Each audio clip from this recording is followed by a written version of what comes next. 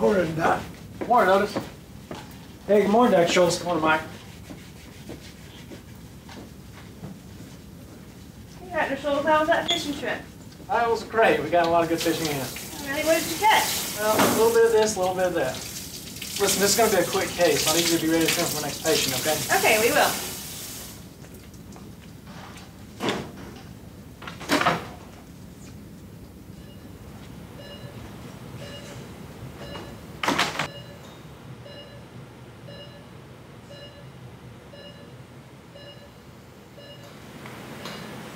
So how are things looking up there, anesthesia?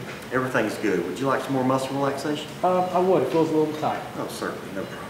Terry, did you say 2 HIPAA? Yeah, I believe that's right. So anyway, you'll never guess who Dr. Hart, the cardiologist, asked me to check in on later today. It's this guy named Minolta. That's right, Minolta. Anyway, guy comes in with chest pain last night. Doesn't seem to have anything cardiac going on, but it's going to hold him over for some more tests anyway. Tammy. Oh, sorry, Dr. Schultz. I was... So anyway, he wants me to check out some sutures he's got on his back. Apparently he hurt himself on the set of a film around here. He's making a movie up in Northeast Georgia, right? No way. You're kidding, right? No, it's the real... Schultz, tell me now, you're meaning Johnny Minolta, the actor? Johnny is really in this hospital, a patient here? Yeah, you bet. Right here in our own Northeast Georgia Medical Center. Wait. I remember about you and old Johnny. You still got that poster up on your wall? Oh, Tammy. Wow. Hey, Dr. Schultz, you think I might sneak along up to see him this afternoon when you go see him? Dr. Schultz, do you mean the actor, John Minolta? Yeah, it's him, the real John Minolta, the actor. Listen, he's right here in our own hospital, okay? Rose, will you send for my next patient, please? Yeah, like I said, he's right here with us in our own hospital. I probably shouldn't have even brought it up, but what the heck, right? Hey Sheila, can you pre-op Dr. Schultz's next patient? Oh, and by the way, did you know that actor Johnny Minolta is here in this hospital? Do you remember that Tammy has this thing for him? I know, it's hysterical. Can you find out what room he's in? I kind of want to sneak up there and go see him. Rose. Okay, Rose. Yes, Dr. Schultz? Rose, I want you to pull up his electronic medical record for me. I need to check out his chart before I go see him.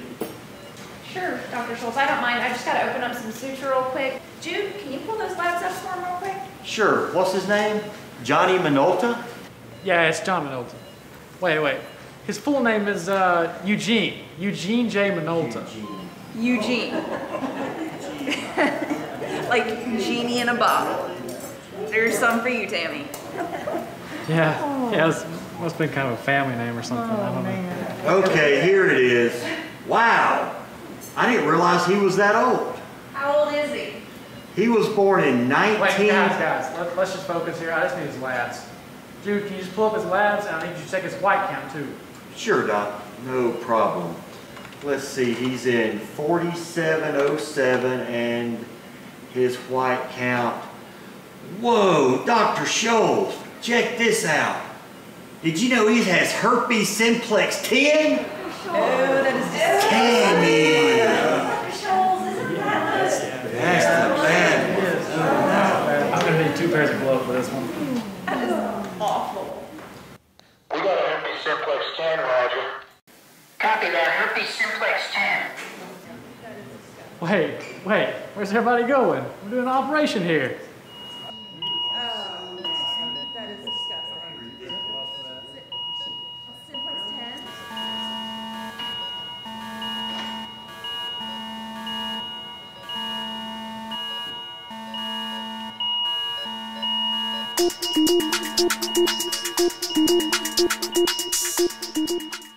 The preceding events, although fictitious, demonstrate several clear violations of standards for patient privacy.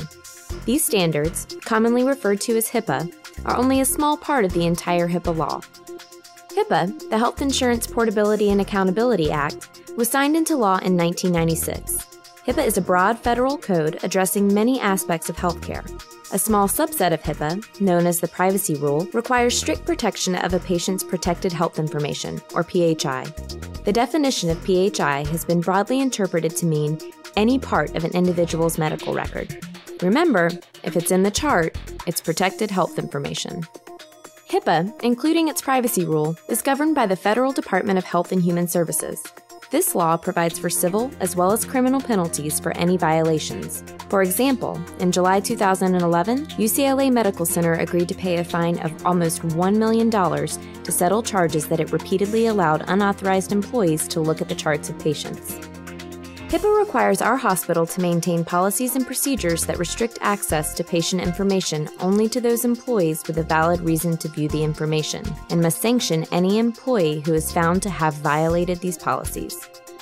Compliance with HIPAA's privacy rule is not only required by law, but it also makes good sense. Would you want to be a patient in a hospital which fails to securely protect some of the most vital and sensitive information about you? Keeping yourself in compliance with our privacy policy is simple.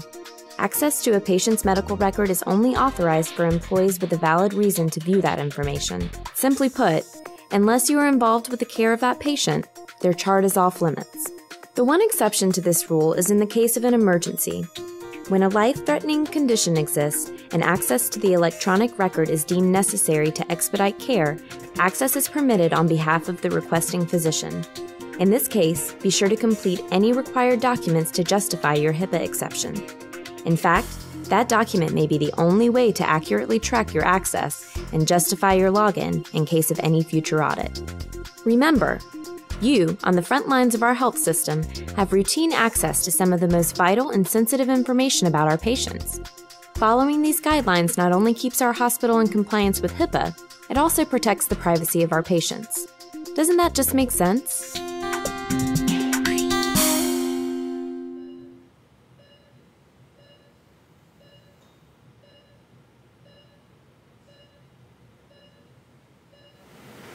Rose, I want you to pull up his electronic medical record for me. I need to check out his chart before I go see him.